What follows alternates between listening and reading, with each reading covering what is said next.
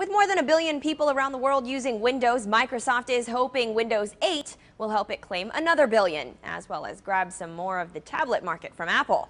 It's hoping the overhaul of the Windows interface designed with touch in mind will help it catch up with the Apple craze. As Microsoft CEO Steve Ballmer calls it, it's Windows reimagined. So what's new with Windows? Well, just about everything.